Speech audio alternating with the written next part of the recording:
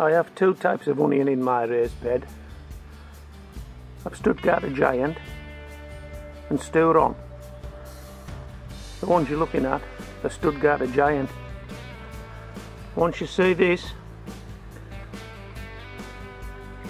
the guys have gone to seed. It's pointless leaving them in. You're not going to get onion out of that. You may as well eat them as they are. So these guys have gone to seed. You can see the seed head. I've lifted them out. More space for the others to grow on. And we'll prepare these as best we can for the pot. So Sturon seem to be doing the best of the two at the moment.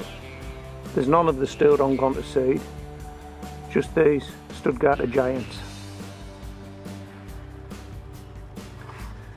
This is my bottom raised bed. This is my onion bed. And as you can see, some of the onions are starting to go over now.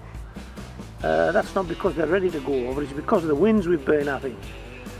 The onion in this half of the bed is an onion called Stuttgart Giant. You can see some gaps, and that's where we've been taking onions for the table. If we go up to the other end of the onion bed, you'll see that we're quite full. I haven't taken any onions from this end, and this is an onion called Sturon. So we're eating the Stuttgart Giants but not the Sturons just yet. Okay, we'll have a look at the middle raised bed now. This is the middle raised bed, and as you can see, these are my shallots, and these shallots are about ready now. I'll be using them out over the next few weeks and drying them out. These are my carrots. Great tops on them. Bottoms aren't so good yet, but hopefully they'll get there. 2 rows of carrots. Sneaked a row of beetroot in there, but I don't think they'll make anything. And just behind the carrots we've got these huge turnips. It's the leaves that are big, the turnips aren't that big yet, but we're getting a bit overcrowded here. Go past the turnips and we have some more beetroot. Another couple of rows of beetroot there. It's coming along nicely. Then if we just pan round,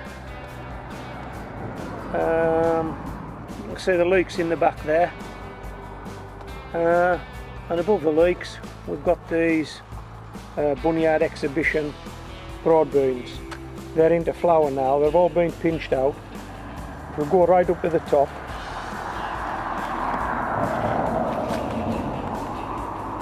You can see that this bean's been pinched out.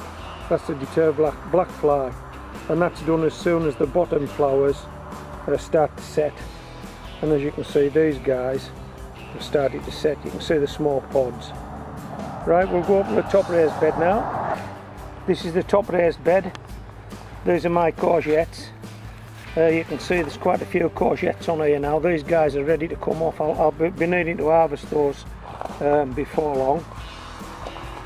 We've got a bit jam-packed here. We've got some dwarf broad beans. We've got some dwarf runner beans.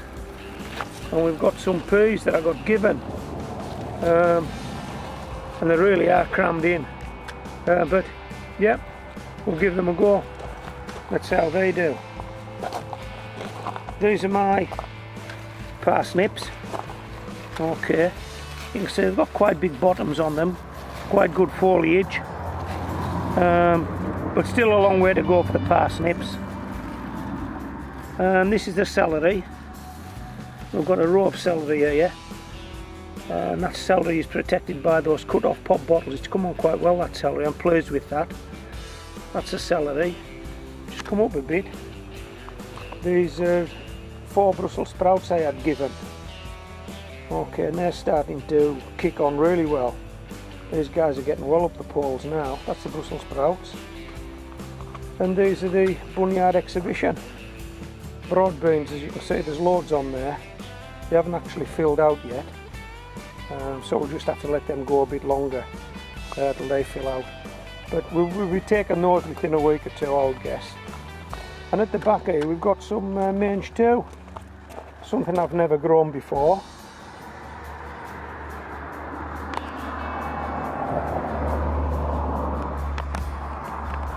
But as you can see, there are plenty on there. I'll be needing to get those off shortly. Okay, so that's your July raised bed update from Homegrown Veg. Hope you've enjoyed it. This is Homegrown Veg, signing out.